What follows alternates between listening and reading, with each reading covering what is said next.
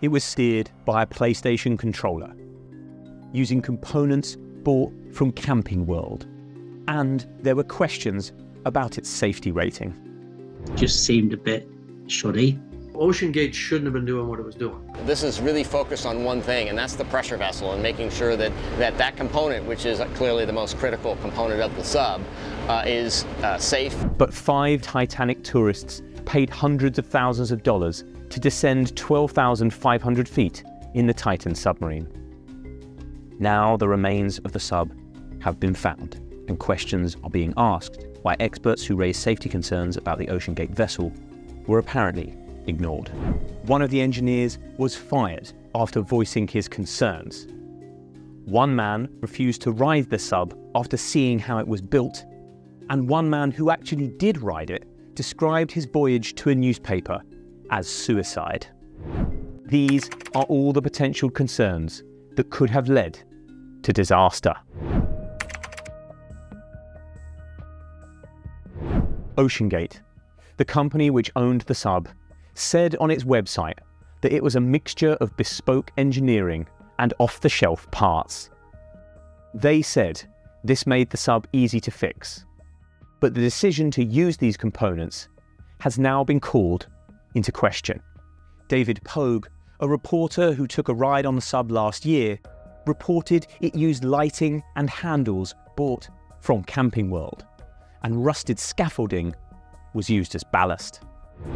You get there and then you start seeing this stuff, and now your mood crashes and you get a little worried. Like, is this the level of polish and sophistication we're talking about? A previous passenger described how to release the ballast. Passengers all had to move to one side of the vessel. Mr. Pogue described the craft as jerry-rigged, MacGyvered, and said a lot of the parts were less sophisticated than he expected, like the knockoff PlayStation controller used for steering.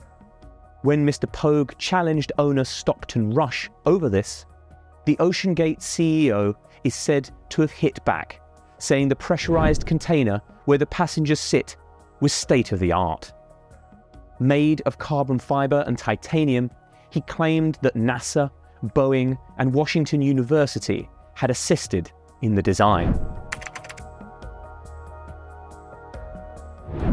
Mr. Rush said that all of the other components could fail and the sub would still be safe. He did admit on the Unsung Science podcast that his biggest fear was getting stuck and being unable to surface. Fears had been raised about the communications at least once before, after Titan went missing while Mr. Pogue was taking his voyage. The sub stopped responding to its support ship, got lost, was unable to find the Titanic wreck, and then went missing for 5 hours afterwards. Mr. Pogue said that there was talk at the time of adding an emergency beacon to the sub, but it seems this didn't happen. The sub is constantly plagued by mechanical problems, he added in TV interviews after the tragedy. The Titan operated in international waters, meaning it was outside the remit of government agencies. Mr. Pogue had to sign a waiver before getting on board, which said that the craft was experimental and had not been approved by any regulator. OceanGate said the sub could not be classified because it used technology that was so new it fell outside existing industry paradigms. Getting certification for the sub, the company said, would be a multi-year process that was unnecessarily slow because of a lack of pre-existing standards. OceanGate said the approval process was anathema to rapid innovation. By itself, the company argued, classification is not sufficient to ensure safety. CEO Stockton Rush was skeptical of safety standards, telling the Smithsonian that laws governing undersea craft needlessly prioritized passenger safety over innovation. Titan was not his first sub made in this fashion, but it was the first designed to handle tourists. As well as exploring the Titanic, he planned to venture to thermal vents and undersea battlegrounds. Mr. Rush described the submarine industry as obscenely safe, saying there hadn't been an accident in 35 years. But the industry also hasn't grown or innovated because of all the regulations, he added. If you want to be safe, he told CBS News just last year, don't get out of bed. While Mr. Rush may have dismissed the danger in what he was doing, others did not, and raised concerns for years before Titan disappeared.